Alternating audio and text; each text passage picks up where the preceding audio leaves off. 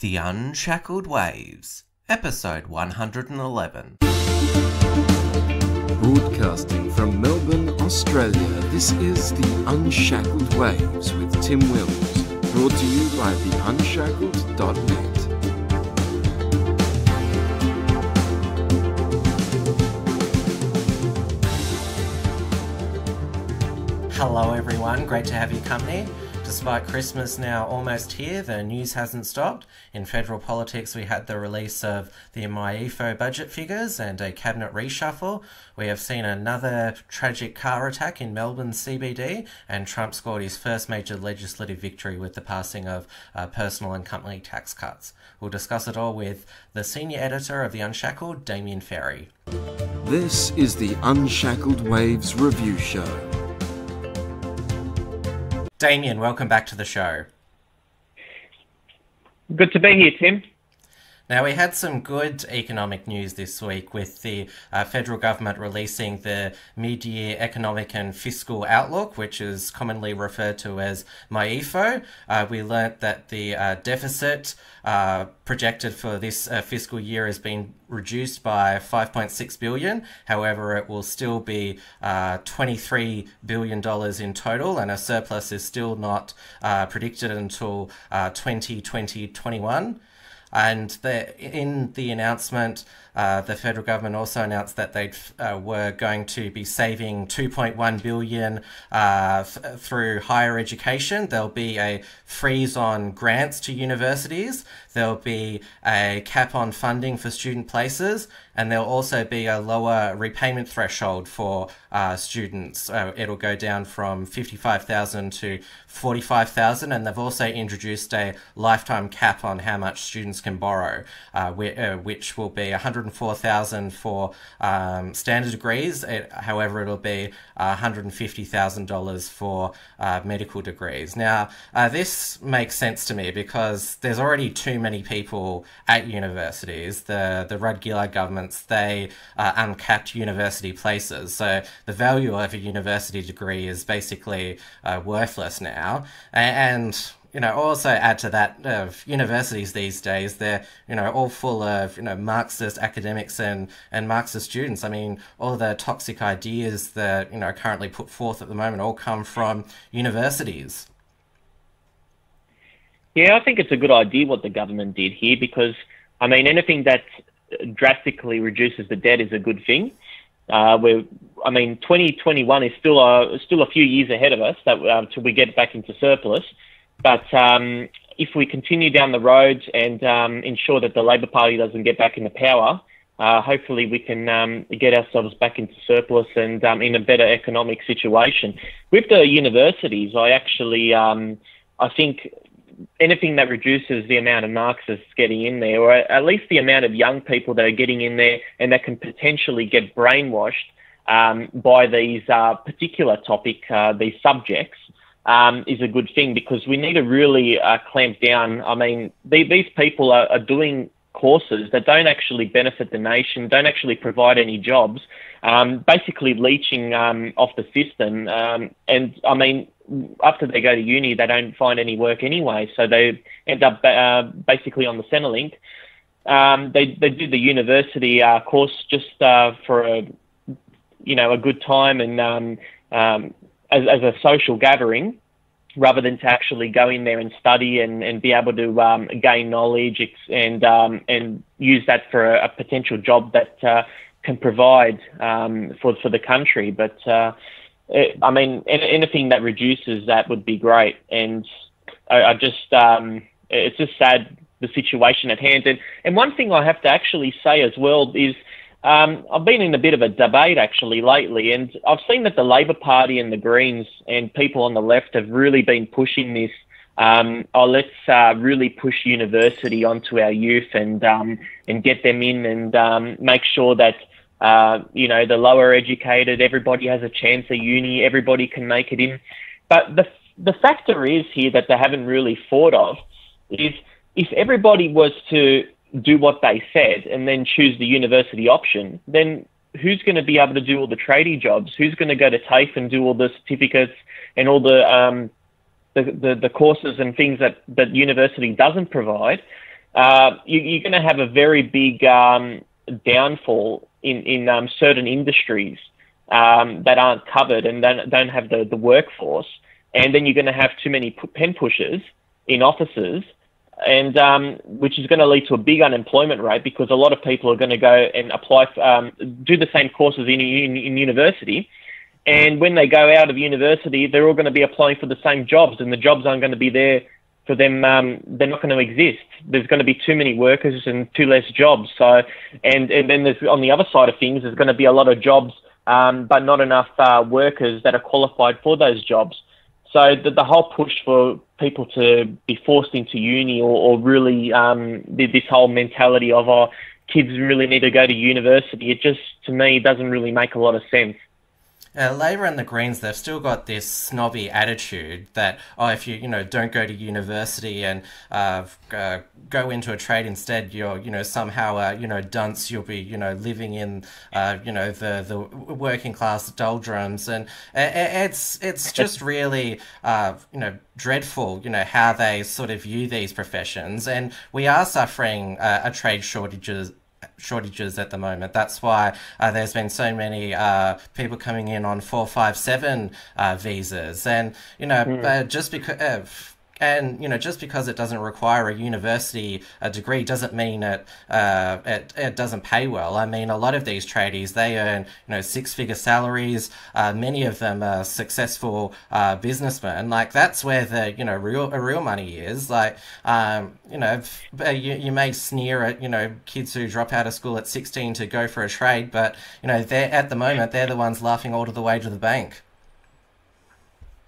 I'll tell you one thing, I don't regret not going to uni. I actually would have dropped over to 16 if I actually looked back on things, because, like you said, it really is, there really is a change in the workforce now. I mean, back in our parents' time, the tradies and people that did these kind of roles were really getting paid peanuts. They were on the lower end of things when it came to wages. But these days, a lot of tradies, if not most tradies, earn six-figure salary sums. I mean, they get a lot of money.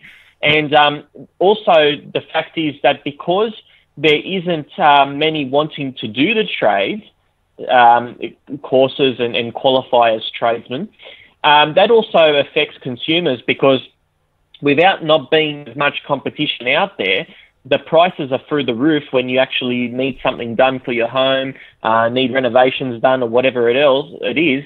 Because there's not many people doing the job, they can charge a lot of money for it, which then ends up the consumer having to cop it too. So it really isn't a benefit to anybody. I mean, we really need a healthy mix and balance here.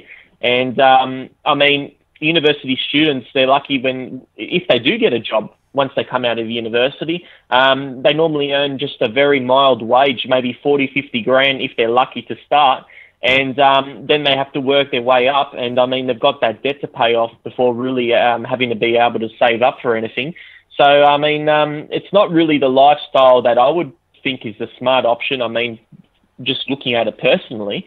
And for them to push it as the ideal way, really, it doesn't seem like the left have the best interests at heart of young people.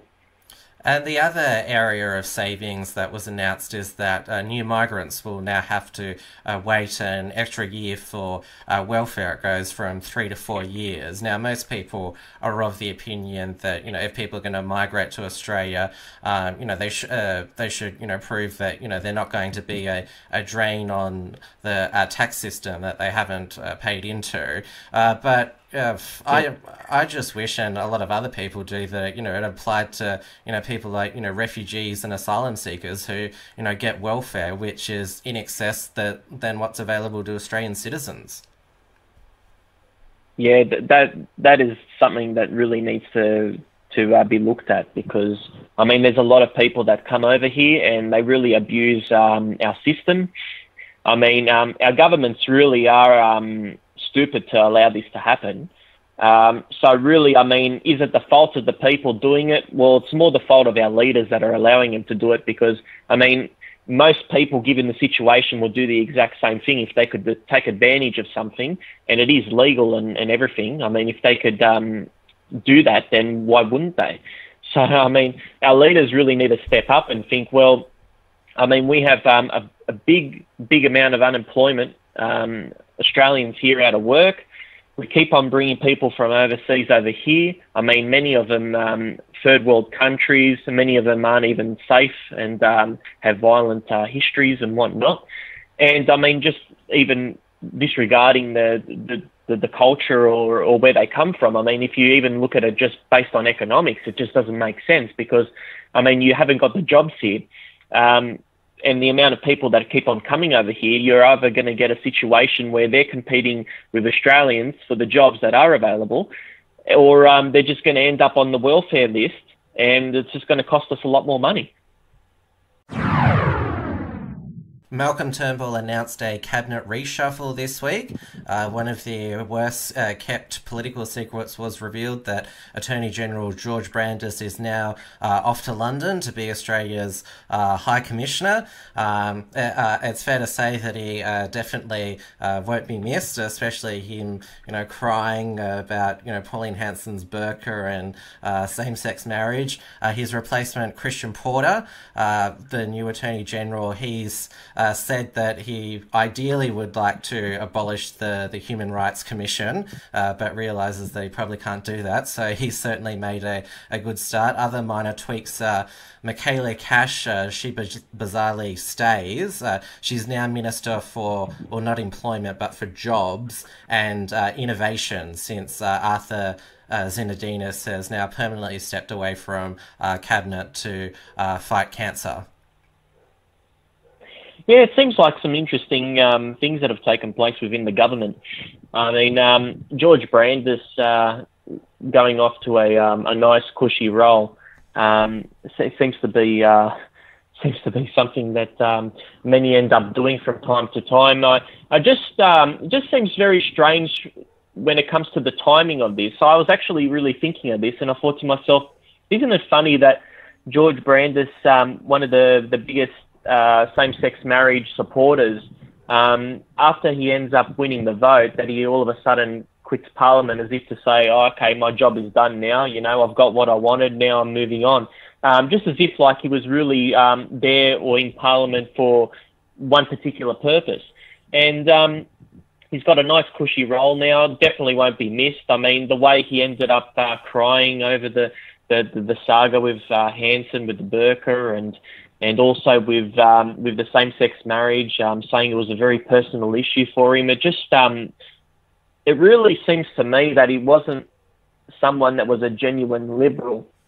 He was definitely more left-leaning. Christian Porter is a good choice for the role as Attorney-General. I'm actually surprised that Turnbull made such a decision because he tends to give roles more towards his main party, rather than people with opposing views. But abolishing the Human Rights Commission, I mean, that's a great step, even mentioning such a thing.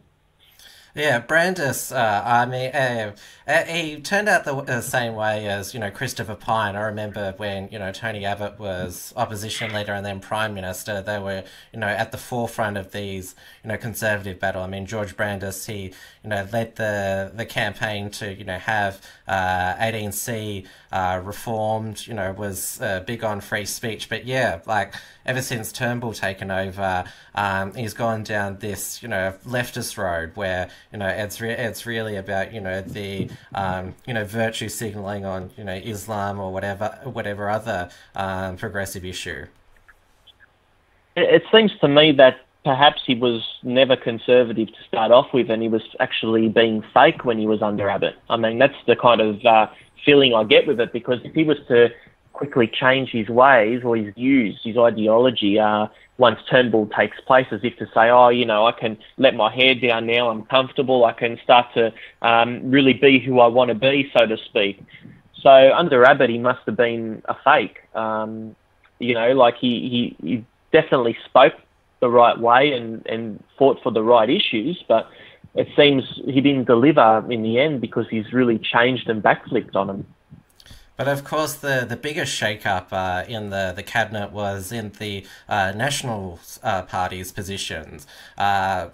Infrastructure Minister Darren Chester, he was dumped from cabinet completely, and Barnaby Joyce has moved from agriculture to take up infrastructure. The person that's taking over as Agriculture Minister now, David Littleproud, he's only been in Parliament 18 months, and he's going straight from the backbench to cabinet. So this has been, quite stunned a lot of people. Bridget McKenzie, she was recently elected deputy leader. She goes from the backbench into cabinet, but obviously since she was elected, deputy, and she's been in the Senate since 2011, she's certainly got a lot more experience. Now, we were told that the reason Darren Chester was dumped was simply on geography, because Bridget McKenzie had to go into cabinet. She's also from Victoria, and so somebody from Victoria had to go. So it was Darren Chester, but there was an alternative narrative that was spelled out, that it was payback from Barnaby Joyce, because in the national deputy leadership ballot, Darren Chester did the numbers for Bridget McKenzie. When Barnaby Joyce, he wanted Matt Canavan, who is currently the Northern Australian Minister, to be elected deputy. And so it's really these tensions in the National Party that nobody knew existed last week have now suddenly just basically burst out this week. And it's all the turmoil has been in the Liberal Party for most of this year, but now it looks like the National Party, they could be just as bad. Yeah, it seems politics as usual, really. They just can't stop themselves when it comes to infighting and people trying to tear themselves down and be in certain positions. And it really is a sad case. David Littleproud is a surprise, but he was one of the few Conservatives, actually, that voted no to the same-sex marriage plebiscite, when it was brought to Parliament, he voted no. He was only one of the few, whereas a lot of them ended up abstaining instead. So he's definitely someone that has convictions. I have to give him that. And the Nationals really have to get their act together and start basically representing country people again. I mean, a lot of them have gone down left-wing leanings in many states, apart from perhaps Queensland, that they're still retaining a little bit more of the conservatism.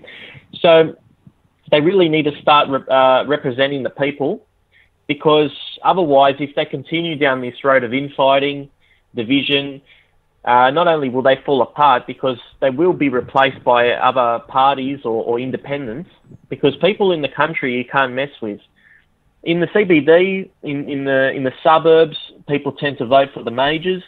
But out in the country, they're a lot switched on, and they can vote independent or for smaller parties like the Shooters, Fishers, Farmers, One Nation, a range of the Conservatives, range of parties like that.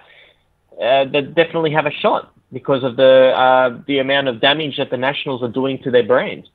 You would think that Barnaby Joyce, since he had to go to that, by-election because he was revealed to hold dual citizenship, when he returned to Canberra, he might be a bit more humble. But he's really, come back, wanting to throw around his, political authority, because it's a pretty, brutal political act to, dump, somebody like Darren Chester from cabinet, completely. And it has raised. It's not just Darren Chester who's displeased. There was another demotion, Keith Pitt from Queensland. He's now threatened to sit as an independent as well. And so there's been questions about Barnaby Joyce's judgment, as we know from what we've read in the papers. Barnaby Joyce's personal life is in a bit of turmoil. It could be all the leadership speculation has been about Turnbull this year, but who knows? 2018 there could be a spill in the National Party. Definitely could be something going on there, and they can continue on in this way, and they're only going to damage themselves. I mean, they really need to start sitting down, working together, choosing the best people for the role, despite all of the past history that someone may have a grudge against another particular person for a personal issue or anything else. They need to pick the right people for the right team to lead them. And I mean, people have to know where they stand, what kind of experience or what role they bring to the party, and know that not everybody can be leader or deputy leader, that it has to go to the person that does the best job at that particular role. And unfortunately in politics, everybody wants to be the boss. And that's why they'll do anything to tear somebody down just to get their spot, because of the money factor and also because of the power factor. It's very sad that that's the way it works, unfortunately. And I mean, for the sake of the people, hopefully these politicians can start to have a little bit more values and start to be there for the right reasons, which is to represent us. There was yet another car attack in Melbourne's CBD. It is the third one this year. It happened at a busy intersection at Flinders Street and Elizabeth Street. There is 19 people in hospital at the moment. 4 are in a critical condition. The person who was driving the car was a 32-year-old Afghan refugee who arrived in Australia in 2004. There was a 24-year-old man who was taken into custody. He was filming the incident and there was knives on his person. However, police have said he doesn't know the driver and has nothing to do with the act. Now, the official line from the police and the government is that it was a combination of mental health and drug abuse, because the suspect, he was on a mental health plan and he was an ice addict as well. However, when he was taken into custody, he did have mutterings that, you know, he was doing this because of the Australian government's persecution of Muslims. Now, a lot of people, because it's the third one this year. There was obviously the Burke Street attack in January, which killed 6 people, and then there was people overlook it because thankfully no one was hurt. There was one on grand final day, a car rampage by a 15-year-old. Now the public, they're angry. They've had these bollards, rolled out in the CBD, and yet it seems to be becoming, disturbing, trend in Melbourne. Well, those bollards were a waste of money, a big waste of money, because in the end, the people that want to do these kind of attacks just choose a different area where the bollards aren't there. I mean, it's quite easy to do so. I mean, there was no bollards put in every single spot on the street, and you wouldn't want that anyway, because it just defies any purpose. It kind of encourages it. I mean, when the government is going all out trying to resist attacks, I mean, you're pretty much in a way calling these attacks. Well, you're saying to these people, these extremists, oh look, we're doing everything to try and stop you, trying to egg them on. I mean, they don't work. The bollards don't work. They're a waste of money. They don't do anything. The attackers need to be brought to justice. There needs to be something done. Daniel Andrews is never going to do anything about crime in Victoria. He's hopeless. You've seen it with the Sudanese apex gangs. You see it with the continual attacks. These kind of drive-in attacks that the people are just getting run down, and these are innocent people. It's not as if this person had a grudge or anything to do with any of the particular people. He just picked at random. So you're in the city, you're with your family, wrong place, wrong time. You could die. I mean, this is the situation we're in now. It's very scary. People are going to be, afraid to go outside and go to the CBD. I mean, it's going to have consequences. I mean, shops are going to lose business over it. There's just such a great effect. But if this 24-year-old who filmed the incident is actually proven to be somebody that is connected with the suspect, then one could basically say that the suspect did it knowingly and planned it if there was somebody there filming the incident. And they couldn't really use the drug issue as a defense. Well, they did say it was a deliberate act. I mean, that was one of the first bits of information to come out. So, we are dealing with, a person who had some sort of motive. Now, a lot of people have said, call it an act of, Islamic terrorism. Like, he talked about, persecution of Muslims. But at the very least, it's, a failure of, our immigration system. I mean, he was a refugee from, Afghanistan. I mean, it looks like, once again, we've, enjoyed, the cultural enrichment, that brings. And of course, as you mentioned just before, Victoria is dealing with, the consequences of lax immigration. And we learnt this week that it's not just the Apex gang, because there's been a number of youth rampages in Melbourne's western suburbs. There's actually a new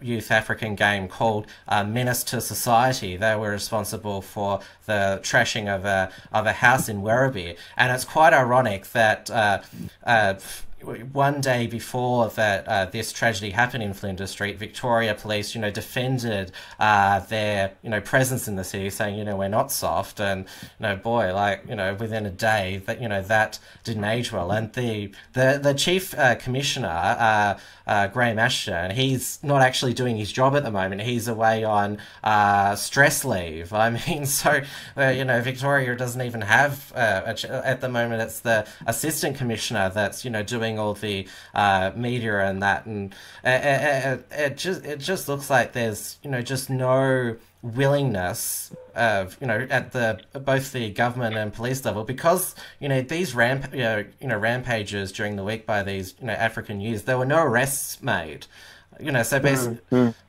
I mean, this is a lot of Melburnians are now feeling under siege.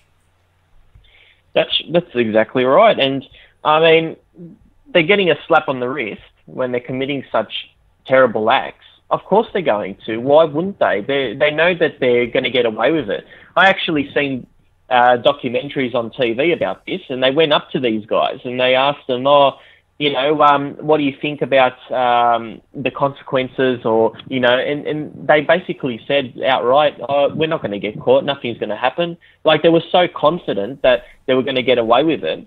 And when the presenter then asked, what happened if the government ended up being strict and clamped down on this? They said, well, we wouldn't do it anymore. They actually were so honest. Like, they were like, yep, if this happened and the government started getting their act together, it wouldn't be good for us. We wouldn't be able to do what we do now.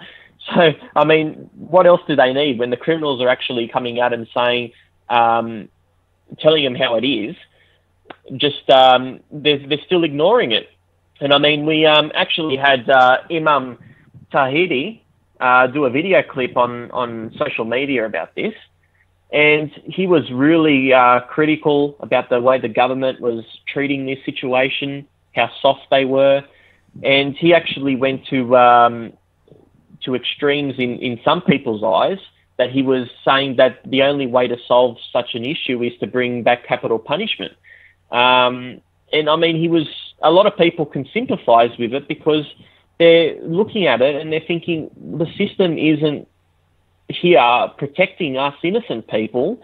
They're allowing these things to happen, and when they do happen, the people aren't getting prosecuted for it, and they're getting nothing, like they'll claim a mental illness or whatever the case be, and they just end up getting away with it. They need tougher ways to deal with these people.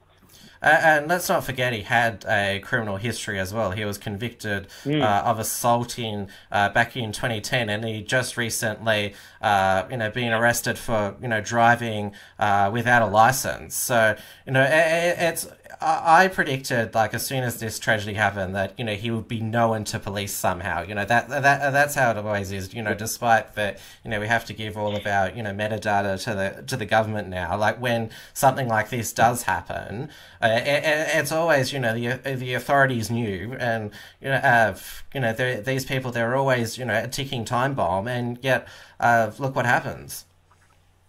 Oh no, it's such a sad situation. I mean, it's really destroying the community. It's destroying the spirit of the community. It's making people have no faith in the politicians that are there to enact laws to try and protect us. I mean, it's such a bad situation. And there's people really raising questions as to how to deal with this. And I mean, why are we even bringing these people here in the first place? I mean, this is the kind of situations. There's so many times where you can say it's a one-off incident, but when you continue to have these people, whether they're Sudanese, whether they're Middle Eastern immigrants that come here and end up committing such acts, or even, I mean, acts that are not even terrorist attacks, but they that could be break and enters or violent. I mean, we saw a lot of them at the Milo protests. They got involved and then were throwing things at bottles and everything at the policemen. So they're really having an impact and causing so much havoc in Melbourne in particular. And they're taking advantage of a very weak left-wing government that knows these people know that a government of such sort isn't going to do anything, and they're going to be soft on crime. Well, Malcolm Turnbull didn't do much better. At his press conference today, said, yes, he was a refugee, but he didn't arrive by boat. He came through our official travel. So, that's supposed to be okay. That actually, makes it worse because, the government's, immigration vetting process, didn't pick up, that this guy was going to be trouble. So how can we be sure that, the ones that the immigration, department are vetting at the moment, the ones coming from Syria and Iraq are not going to, cause us problems down the road? Exactly. And I mean, what reason did he have to come here? Was he working in a particular field? Did he actually get a job and was successful in what he was doing? Did he provide for the community in any sort of way, or was he just a economic refugee that came here for the lurks and perks and basically tried to rip the system off and with his own ideology and extremist thoughts, took matters into his own hands and decided to enact such a situation? I mean, these people are not supposed to be coming here in the first place. Anyone that does come to this country has to be extremely vetted in such a way that they are going into work and that they're at the same time not taking work off unemployed Australians that could be doing the same work. I mean, they really need to be filling in positions that economically can't be filled if they're niche positions that are particular, that the particular people couldn't fill, and they had to come here and fill that position. But I mean, they don't do any benefit for us. They're a strain on the system when it comes to financially. They're a strain on the system culturally when they come here and they try and enact and push their ideas onto everybody else and take such violent actions. They're really a plague on society in general, and the government needs to stand up at all levels. The state, the federal government, they all have to look at this and say, we should be looking after our citizens first and not bringing people from overseas that have a sob story to try and give them a better life when they're not going to be appreciative of it. United States President Donald Trump had his first major legislative victory with the legislation through both houses of Congress of income and company tax cuts. So the top rate of tax was reduced from 39.6% down to 37%. The middle income brackets from 28 to 24%, lower income brackets from 25 to 22%, and the lowest one from 15% to 12%. And the corporate tax rate will go down significantly from 35% to 21%. So pretty much everyone's a winner here. And in this age of corporate virtue signalling, companies quickly announced that they were passing on the tax cuts to their workers in the forms of bonuses and increase minimum wage, which would definitely have the effect of, maybe changing a few workers' minds on these tax cuts. So yes, it is. They're saying that this is the biggest tax reform since Reagan did in the 1980s, and it's certainly. Because Trump is always gets into trouble for something every week, and even like the mainstream media are saying what a victory this is. Like Paul Ryan even said what great leadership Donald Trump did. So it is really riding high, and at last not on the defensive. Yeah, it seems like he's doing really well in his victory that he's had, and a lot of people are praising him for it because of the benefits that it's going to have to a lot of people across the field, from the high, middle, and low income recipients. So, I mean, it's something that can really benefit, and I think that a lot of people are shocked with the big deduction in the corporate tax rate. But in saying that, a lot of people then can say that it will encourage businesses to want to stay in the US rather than going overseas because of the tax rate going down so much. So it really can benefit in keeping companies in the US. Obviously, workers being better off in having to pay lesser tax and getting bonuses in their wages. It's regulations being cut in general. It's something that can really affect the economy in a great way. Yeah, Trump, the economy has, grown significantly, hundreds of thousands of jobs have been added, and, it's, during this year, he also sent out a directive to the bureaucracy that for every new regulations that's enacted, two must be cut. So if you combine this tax cut with, cuts in regulation, as we know how much the regulatory state has grown in recent years, he's actually setting the conditions for a pretty significant economic recovery. As we remember, the economy, it was so slow to pick up after during the Obama years, and so people may get offended by what he says on Twitter, but in Americans' daily lives, it's actually, getting better, unless, of course, you're a snowflake when you're probably in the fetal position every time, the president says something. Yeah, well, Tom will tell how it actually, how it affects the economy and just how the benefits end up getting passed down throughout the system. So we'd have to keep an eye on it and just see how it really is working for people. I'm sure they're going to be able to go on the streets and ask people their thoughts and try and get the thoughts of the companies and see if it will change people's mind. Anybody that wants to perhaps go to another country to do business, or because of the particular economic circumstance that was happening, and be able to provide an incentive to keep them here, to keep the work here. It's something that will be interesting, because you don't see this kind of reform happening very often in modern society. I mean, it's not like it's such a big change, so we'll have to really see how it all goes. Well, a lot of the discussion in Australia has been, should we do the same? Obviously, the Turnbull government, they've legislated a reduction in company tax down to 28.5%, but the highest personal income tax bracket, well, it was at 49% if you include all the levies. They did.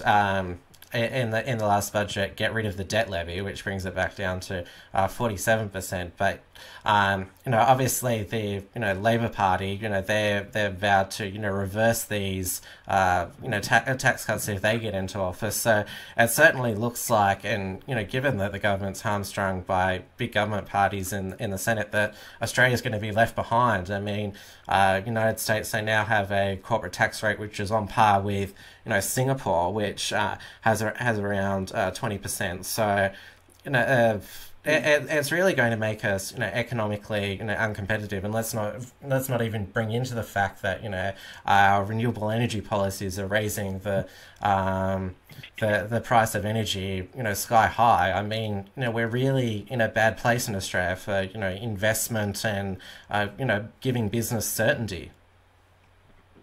Renewable energy is a joke.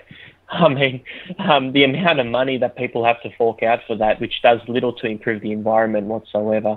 It actually, I was just thinking whether some of the companies that we used to have, especially in the car industry, whether those kind of companies would have maybe chosen to stay on rather than go overseas. Whether if we had taken such an approach, it's worth thinking about that we could still perhaps have such industries here in Australia if the government chose to go down this path.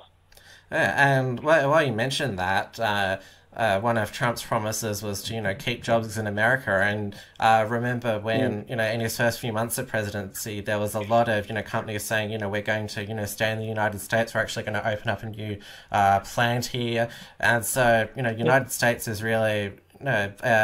the industry is coming back, and as you mentioned, we've seen our car industry leave, and who knows what else will go on in the future. I mean, we're just so uncompetitive. That's true. I mean, it's really sad to see the situation, what's happening here, and I guess it was happening overseas as well. And Trump's seen this as a way of being able to fix the situation, and time will tell how well it fixes it, and we can maybe learn from this and just see how it changes things in the US. And if everything goes well, then perhaps the government can take such an approach down here. I mean, it would be very difficult for the left to argue against it if it was so successful overseas. So once we get an idea of how it works and how everything is going through the system overseas, then in Australia people will be able to get more support for such a change, and then people opposing it would then really not have much of a. I mean, they would just have to virtue signal and say your usual, the poor people will be lesser off, and blame, they basically use the particular groups of people to their advantage and say, you're going to be worse off, and use it as an election issue. You're going to lose this much money, and but I mean, this is the particular things that they always speak about. They always tend to tell people how worse off they are, and just to a negative kind of negative vibes throughout the community that don't help at all. And rather than actually acknowledge when things do right. I mean, the Labor Party aren't ones to come to the table and say, well, you know what, initially we were against this, but it seems to have worked, so we're going to support it. I mean, they're not a principled party. They're very stuck on ideology rather than what works for the country and what's actually benefiting the community. Certainly Australia needs to get its act together economically in 2018. But as always, Damien, I enjoy your analysis, so thank you for coming on the show again, and have a merry and safe Christmas.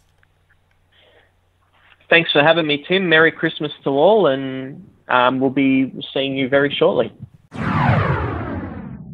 Alright everybody, that's the show for today. A Merry Christmas to you all, and don't forget to vote in our 2017 Unshackled Awards. There are 10 awards with 10 nominees each, with the winners determined by a poll of our followers and announced on Australia Day. So far, both the Regressive of the Year Award and the Patriot of the Year Award categories have been posted, so make sure you get voting. Thanks once again for your company, and we'll see you after Christmas. Thanks for tuning in to the Unshackled Waves. Please visit theunshackledwaves.net for all the ways to subscribe and follow the show. Don't forget to pick up your free ebook at theunshackledbattlefield.net, and keep checking out theunshackled.net for all the latest news and commentary.